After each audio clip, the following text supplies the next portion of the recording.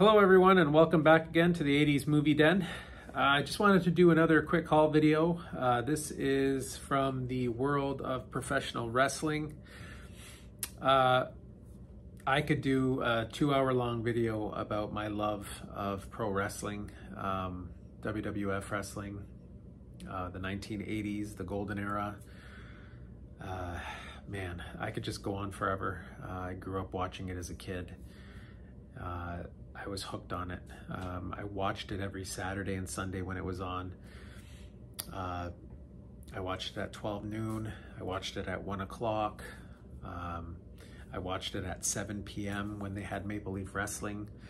I live in Ontario, Canada, so I was able to watch wrestling, like I said, 4 or 5 times over the course of the weekend.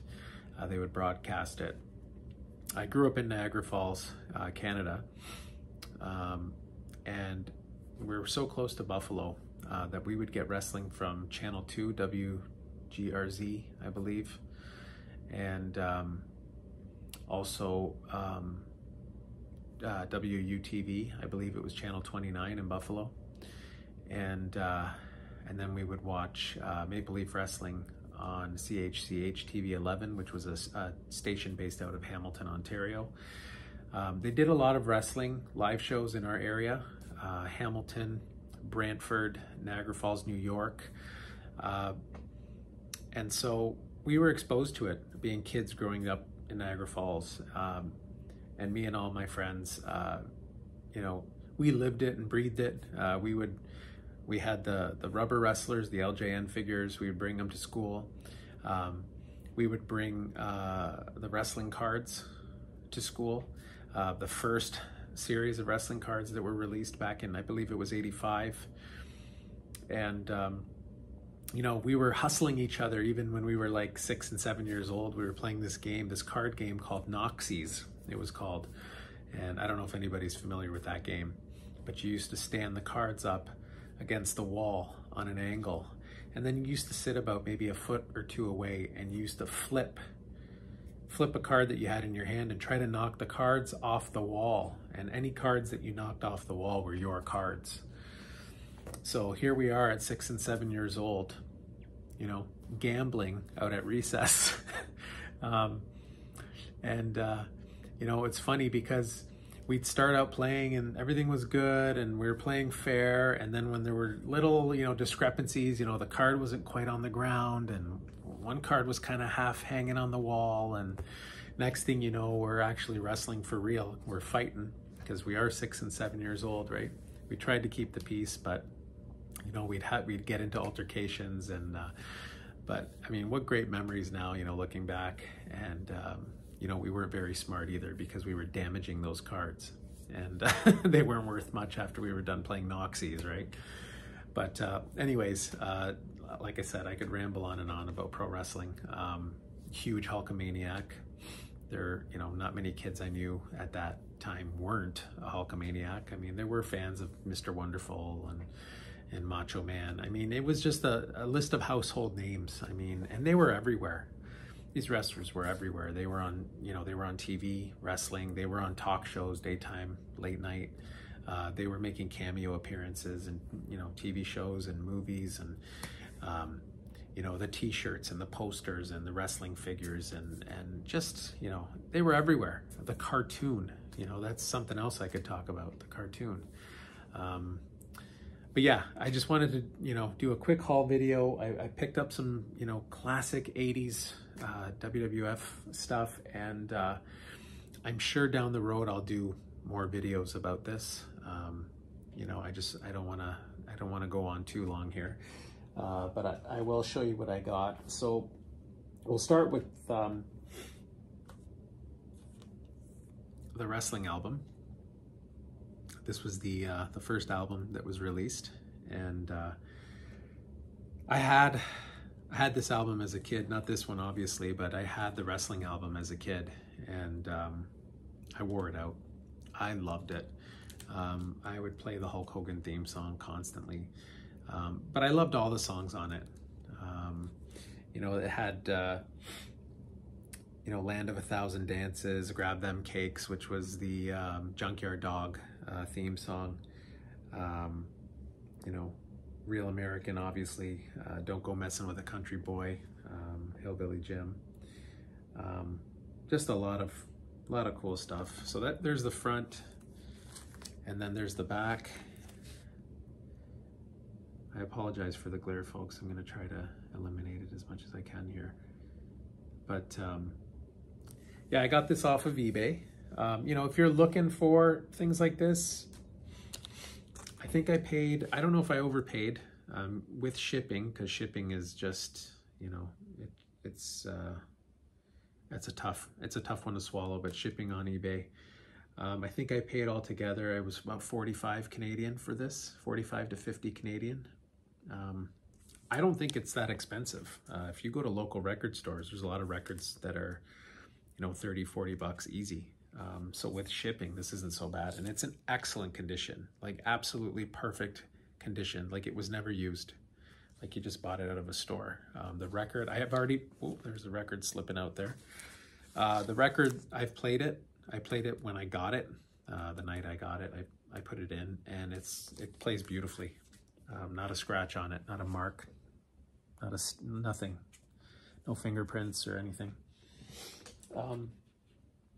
And then I picked these up off of eBay as well, and I believe I paid about $40 to $50 a piece. I know that sounds crazy, but when you're looking for a piece of childhood nostalgia, like there's stories behind these, you know, there's stories of my childhood behind these, and I think that's what I love so much. I mean, obviously I love the wrestling and I love the characters, but really you're attaching yourself to your childhood, right? You're trying to recapture that, you know, and if you're a nostalgic person like I am, you know, it's worth 45 or 50 bucks. You know, you only live once. So, but this is awesome.